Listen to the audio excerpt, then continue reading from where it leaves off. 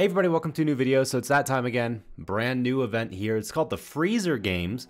Pretty interesting event name. I mean, I wouldn't have gone with that name, but you know what? It's pretty cool. So basically, it kind of is a copy of an event from earlier this year. I forget, there's so many events in the game now, there's like 10 to 12. I forgot what it is, but it's very similar to that event. It's basically the exact same thing, just, you know, recolored.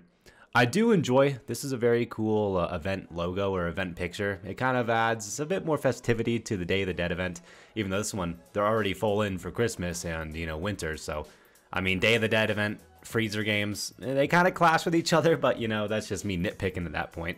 So the event, obviously, it's going to be out right now when you obviously log into the game. Unfortunately, you will have to buy the event pass. It is 700 rubies, but we've been getting a ton of free events, so I can't complain too much.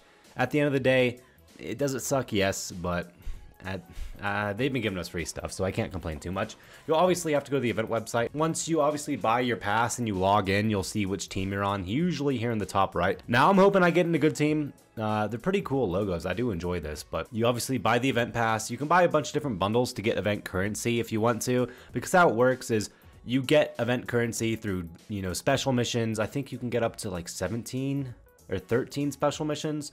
So if you buy the event pass, you're guaranteed to at least get Magnum's vacuum core, which is really good, and Vulcan's large caliber, which is also another good augment. So it's up to you if you think 700 rubies is worth getting at least to here, and then after that, you'll obviously have to spend rubies or crystals. I have a lot of crystals, so I log in here. I'm at probably like 9 million crystals, so if I really wanted to, I could buy 5 currency, 600,000 crystals. With all of my crystals, if I spent them all, I could get 75 total currency plus the 13, so there's 88 currency. So what could I get with 88 currency? So I could obviously finish the event if I want to. I'm probably going to try to get up to level 34, so if you get 13 for free and you're only spending crystals, you'll have to get 21 more event currency, meaning it's going to take about 2.5 million crystals or a bunch of rubies if you want to do that. Again, I have so many crystals to spend, I really couldn't care less. So I'll probably definitely be going for this skin container here. But yeah, that's how it works. You buy the event pass, you do your special missions. There's one new special mission every single day. You may miss one or two because one of them is getting a new rank, which, yeah, I'm not getting that. I think I ranked up a few days ago. Like, if I go on my account, that is way too much playing to rank up, so probably not going to do that mission. So I'm probably going to have to get like another 25 total currency to actually get what I want. But you have a bunch of different missions, just typical ones. Destroy 2 tanks using grenades.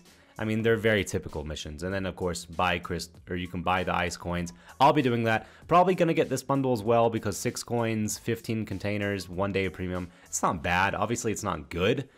I mean, they have these bundles for typically 1,500 rubies and you get like a full week of premium. Not the greatest, but the biggest thing here is if your team wins, the team with the highest average tokens, or I think highest tokens in general, you get freeze ice. Oh my gosh, team, please, please, please give me a good team. That's all I want. I want a good team so I can get freeze ice, and then I couldn't care less about freeze pulsar. I already have that on my account, so it's kind of like, oh wow. How awesome. But then obviously there's also a new freeze critical mix augment. That's pretty cool as well. So I'll make a video on that letting you guys know if it's good or not. But yeah, we have freeze critical mix. That's the new augment. The only new thing I think in the event overall, freeze critical mix. We already know how nice Firebird critical mix is. So this could be a really awesome augment, especially if I start using freeze again.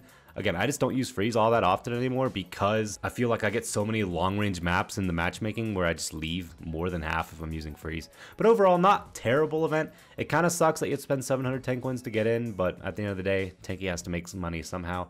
So I can understand making a few events purchase to get in, but 700 rubies isn't that bad. I mean, it's only a few bucks, but if you don't like spending money on the game, it's like 2 to 3 months of saving. But yeah, let me know what you guys think about this event in the comments down below. I really like this banner for the event, so huge shout out to you, Tanki. If you're going to buy it, don't forget to use creator tag Taspens, just settings, account, and choose my creator tag right here. Thank you guys so much for watching. See you guys in a future video. Peace out, everyone.